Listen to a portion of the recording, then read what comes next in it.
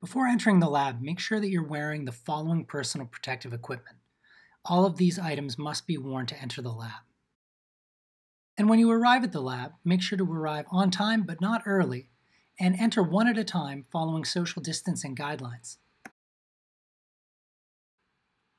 As you enter the lab, you should see a chalkboard at the far end of the room.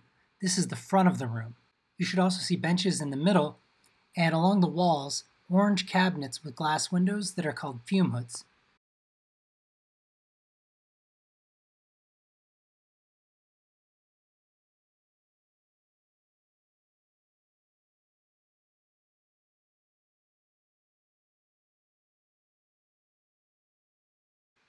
At the front of the room, on the floor, you should see some white X's.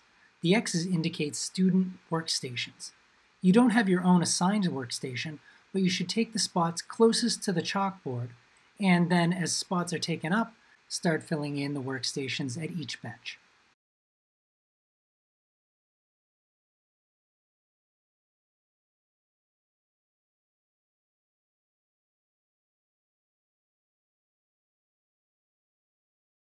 When working in the lab, try to stay at your workstation as much as possible.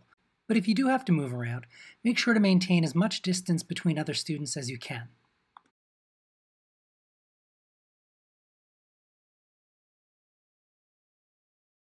When the lab is finished and you're ready to leave, make sure to wash your hands at the nearest sink, and then leave while maintaining good social distancing if possible.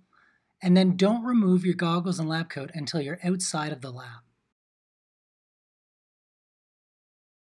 When you're leaving the lab, make sure to use this door rather than the one that you came in through.